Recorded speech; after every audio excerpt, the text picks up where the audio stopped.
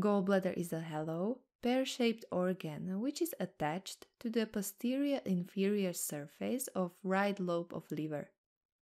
It's a distensible sac that may contain 30 to 50 milliliters of bile. Bile is formed in liver, then passed by biliary tract to the gallbladder, where it's concentrated. Gallbladder's main function is storage and subsequent bile release during the process of digestion. The main function of bile is lipid emulsification, which is a breakdown of lipid globules into smaller droplets.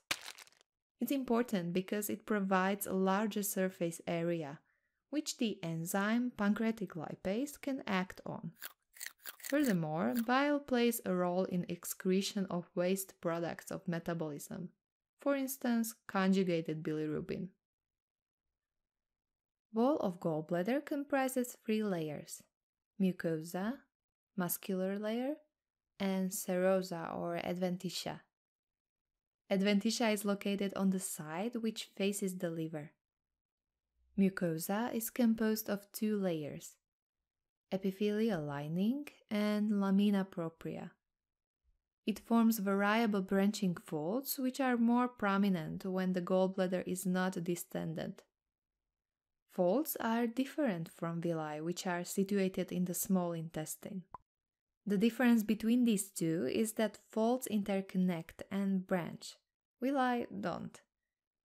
Folds sometimes look like little monsters. Mucosa forms deep outpouchings which penetrate into the muscular layer or even through it. They are called Rokitansky-Askov sinuses.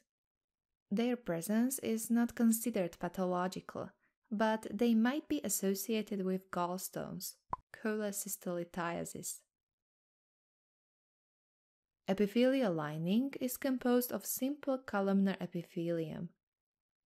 Epithelia cells are rather tall, reaching up to 50 micrometers, which makes the gallbladder epithelium the highest simple epithelium at all. The cells have abundant but short microvilli and small apical mucus granules. These cells secrete mucus, which protects the mucosa from harmful effects of bile, and they also are able to transport ions and water, thus partaking in final composition of bile.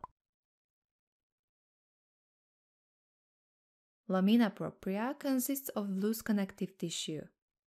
It can contain tubular mucus-secreting glands which are prominent in the gallbladder neck, near the end of cystic duct. We can't see them in our section because it was not performed in these regions. Muscular layer is thin and circular, containing smooth muscle cells. Serosa is composed of loose connective tissue with abundant adipocytes, covered by simple squamous epithelium called mesothelium. Loose connective tissue of serosa is rather thick, and that's why a layer between muscular layer and serosa called subserosa is described in some textbooks. There are big vessels which are branches of cystic artery as well.